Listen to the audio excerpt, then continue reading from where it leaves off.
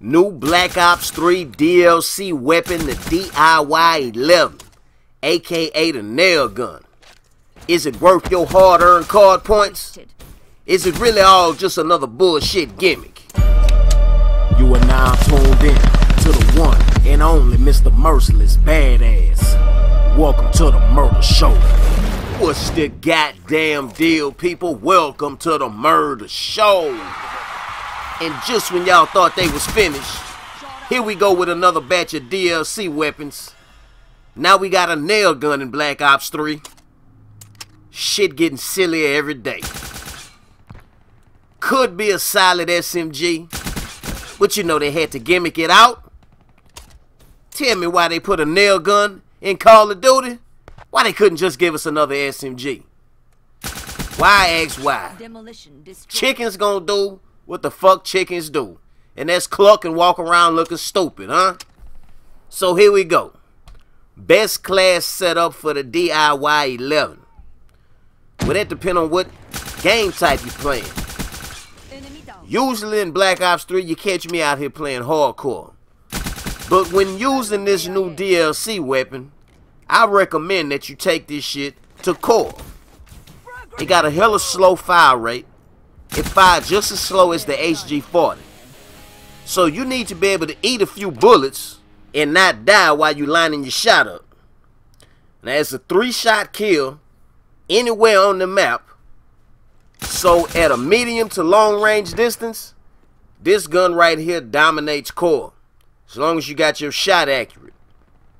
It shoot kind of slow, like the what they call it, the fucking Shadow Claw. It shoots slow like the Shadow Claw, so you gotta lead your shot a little bit if people running from side to side.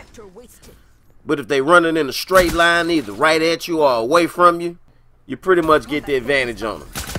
Unless you right up in their face, they probably gonna beat you with the fast fire rate of all these other SMGs. So best class setup for core. On this gun right here in this gameplay, I'm only rocking 2 attachments. Quick draw grip, so you can pick that gun up and start shooting as fast as possible. Because like I said, it got a slow fire rate. Plus the nails travel real slow.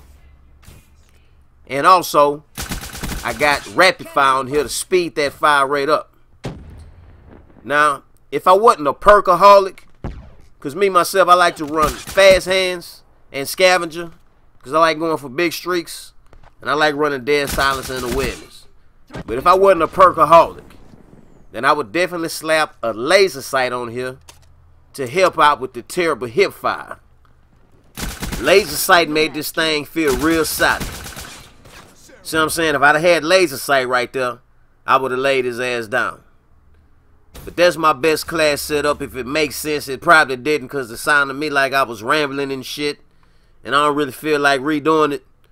But just to reiterate, rapid fire, quick draw grip, laser sight, and you may or may not even need an optical sight on there. I just like running the ELO sight, red dot, or BOA, either one of them 3. Assassin neutralized. But that's pretty much it. And like I say, take it to core. You will get dominated on and shitted on in hardcore with this thing. Trust me, I tried it.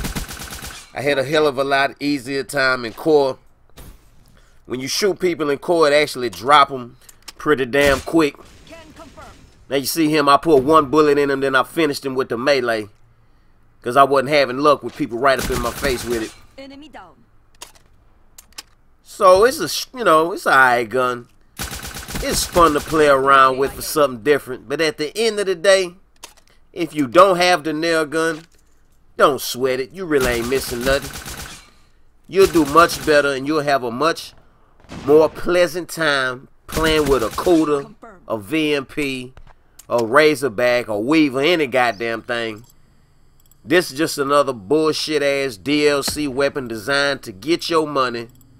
Something to make you feel. Look at this bitch. Did you see this motherfucker? Now I know people like sitting in corners, but why would you sit in that corner? Nobody ever goes over there in free for all. What, he trying to not see nobody? Lord have mercy. But yeah, man, this ain't nothing but another bullshit weapon designed to strip you of your hard-earned cash Something to make you feel like, oh my God, I need this shit. You don't need this shit. I'm glad that Infinite Warfare got a crafting system so we don't have to wait on the luck of the supply drop roll in order to get a new weapon. If we don't get lucky and get it out of supply drop, then we can just craft the motherfucker. So shout out to whoever thought of that idea. Because this bullshit in Black Ops 3 with these DLC weapons is some straight up sucker shit, ain't it? Damn life cycle of the game is over with. And people still ain't got all the guns, even though they done put days and days worth of playtime and hundreds of dollars in supply drops into it. And that just ain't right.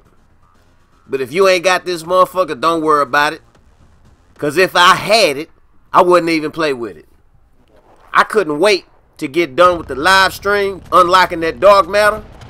And I couldn't wait to get a game with the wraps so I can put this gun down forever. Honestly, I didn't really have a fun time playing with this gun. It's kind of frustrating. But it did feel good to finally get those kills when I finally did end up getting them. Shout out to my nigga Chill Will. Without you, this wouldn't be possible. But if you enjoyed the video, be sure to pimp slap the piss out of that like button for your boy. Leave me a comment. And be sure to hit that motherfucking subscribe button and don't miss none of this Call of Duty real shit. It's the murder show. Fuck with me.